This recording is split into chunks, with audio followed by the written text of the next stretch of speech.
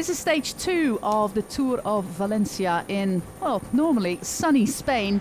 179 kilometers from Alicante to Alicante, and this is our breakaway of the day, going straight from the gun with American rider Robin Carpenter for Rally Pro Cycling, Brent van der Kerkhoven, a Belgian rider for Tarteletto Isorex, and 3 Spaniards, Angel Madrazo for Burgos, Ibon Ruiz for Equipo Kernpharma, and Javier Asparen for Euskaltel. Ibon Ruiz, our king of the mountains, he got maximum points yesterday, picked up the 6 available points today, as the breakaway has some misunderstandings, and an attack there by Javier Asparen costs Van der Kerkhoven his place in the break.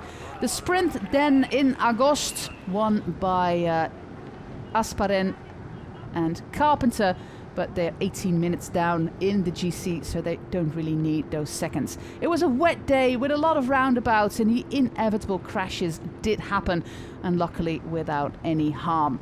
Going to the final, our 4 leaders have a marginal gap on the peloton, led by Cofidis, Groupama FDG and Lotto Soudal for Consonni, Ewan and Demar. And also in the bright yellow, the riders of Bingels, Pauwels, Sauce for Dupont.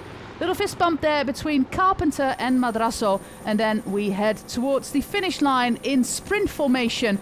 An absolute display of power by Groupama FDG, with in first place Stefan Küng, behind him Miles Scotson, then Ramon Sinkeldam, then Jacopo Guarnieri, and in 5th place Arnaud Demar. We can't see his French jersey because he wears a rain jacket, but it's Demar, and fighting for his wheel is Caleb Ewan, and also with the yellow helmet Timothy Dupont.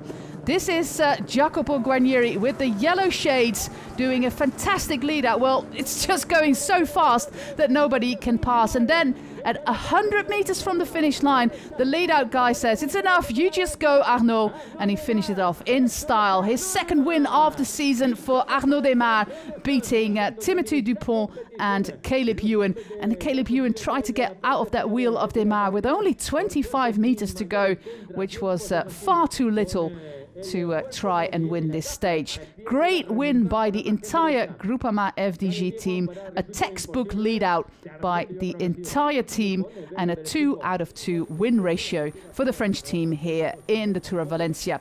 Dupont and Ewan also on the podium. In 4th place, Consonni, Moravedri, Guarnieri, Avila, Colin Joyce, Philippe Orts, and in 10th place, Gilles Dijkgre.